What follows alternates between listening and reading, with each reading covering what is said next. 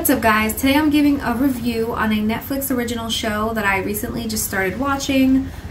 This is my first impression of it because I've literally just gone through the first episode only. But I really wanted to share my initial thoughts, and then I was going to go through the entire series and then give you my full review of the season.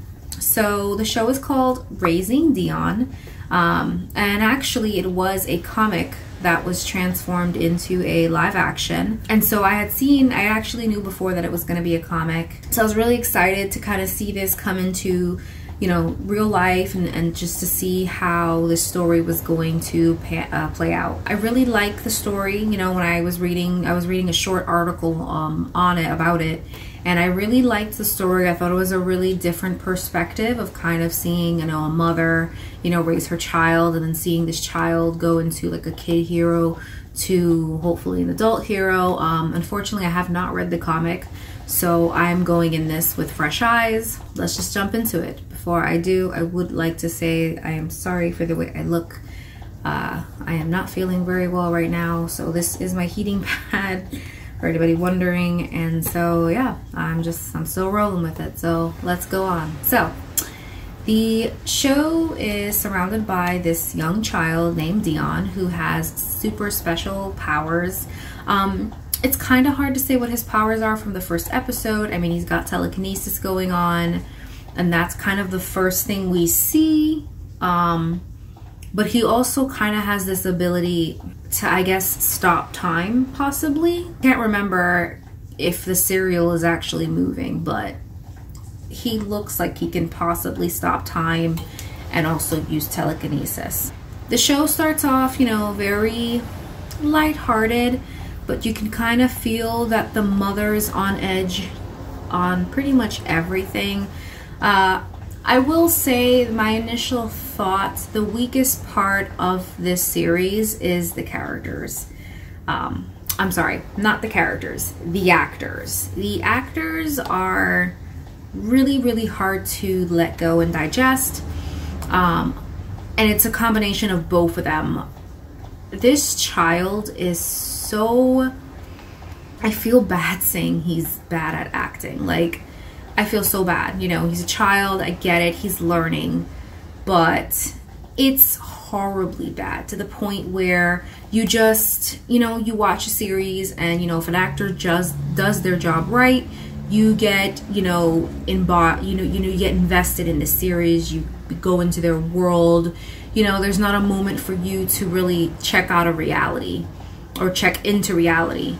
But with the show, I caught myself constantly just being in awe of this child's acting, because for me it was just so bad and it kept taking me back out of reality, and I just had a really hard time getting over it. His mother also is very over dramatic in her acting, and she plays off of him, and it's hard because there's a lot of times where, you know, it's not a serious scene, but he kind of makes it seem really serious, but she's not making it serious. So there's a lot of mashup of like them going through different emotions. I don't want to say that the mother is a bad actor. It's just, I feel like she almost doesn't even know what to do with the kids acting, and she's just doing the best that she can. But unfortunately, it's just not a good combo. Like, I feel like she's more of a big sister than a mom. And I'm just having a hard time believing that this is her kid. You know, it's just a very awkward thing to get by. And like some examples, because I just don't want to give a critique and not give examples.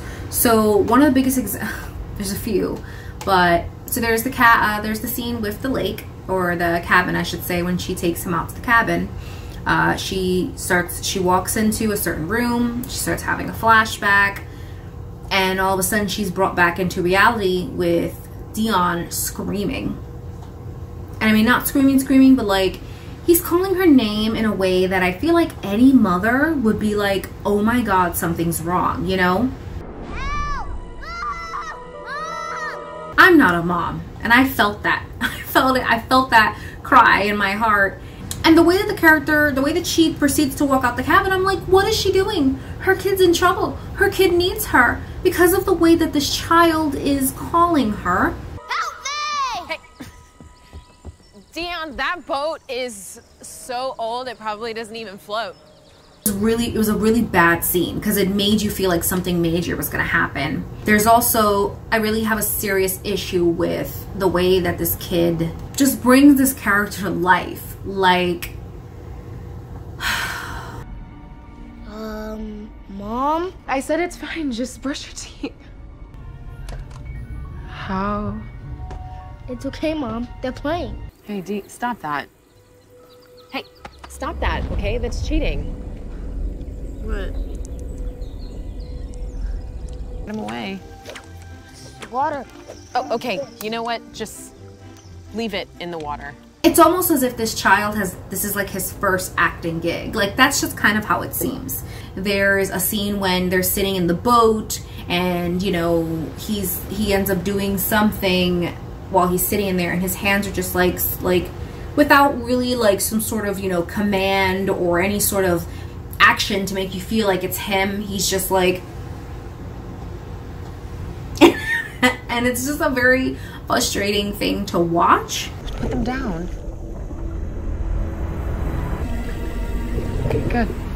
Because it's just not coming together for you. There's a scene in the series where he jumps and he uses his power to levitate for a very long time and perform a skate trick. And when he's done doing the skate trick, you literally see like the rope still on his shirt. And me and my fiance were like we instantly noticed it. It's not something that you won't notice. So it's very funny.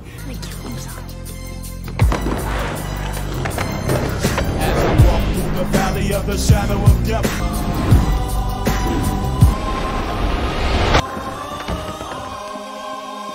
And it was funny in a way, like you're like, damn, like I shouldn't be noticing this, because you know it's a Netflix original. It's you know it's a money. You know that they have money, so it's like how did that happen? Somebody just wasn't like awake that day. He also has an obsession with calling his powers magic. Which, I mean, I get it, they are in a sense, but he starts doing this constant chant of abracadabra, abracadabra, abracadabra every single time, and it's the most obnoxious thing. Like, I never thought that I'd be annoyed.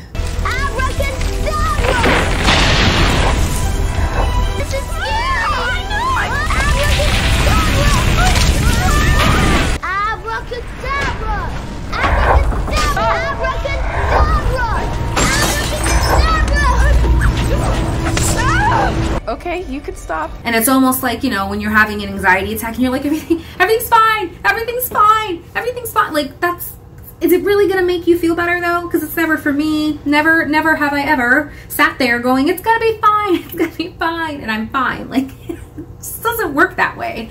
It gives you the impression that he can sort of control his powers, but then it's a quick, he can't control it. But then there's scenes like the boat scene where he levitates the fish out of the water. He even levitates drops of water to orb these fishes. But then all of a sudden, and he also gently puts the fishes down. But all of a sudden that causes him to whirlwind out of power, and he starts causing like a huge wind cyclone.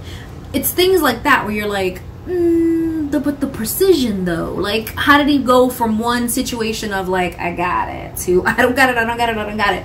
It's just like, it's too much for me because it causes me to think too much, and I just feel like the way that they're trying to present this character, they're just not doing a good enough job. And it's a real drag because I was so excited for this. I was really excited to see this come out and play, and I gotta say, it's just not, I don't know. And I'm not saying that he can't get better, you know. This is the first episode. From the first episode to the end of season 1, he could get better by leaps and bounds. Because maybe, you know, they're aware that maybe he's not a good actor, but they're like, hey, we'll work on him. And so he could easily become better, and so can she. She can play with him a little bit better.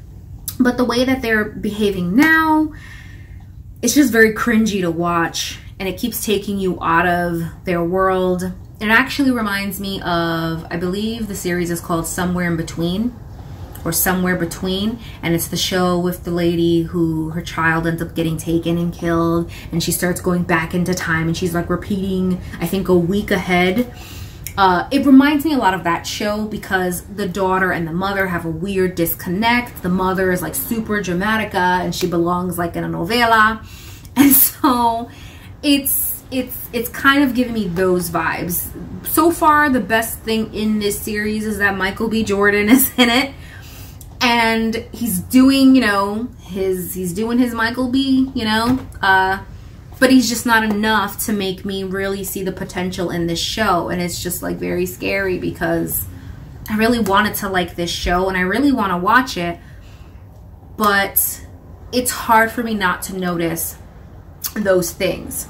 I am not going to rate the first episode because I have not seen it in its entirety yet. So I'm going to finish the first season and then I'll rate the season based on that. So for now, I will just say look forward to my review of the full season, which hopefully I can finish sometime soon. It's been kind of hard for me to get back into it, but I really want to finish it to just see if maybe I'll feel different at the end of this season. So thank you guys so much for watching this video, and I'll catch you on the next one. See ya.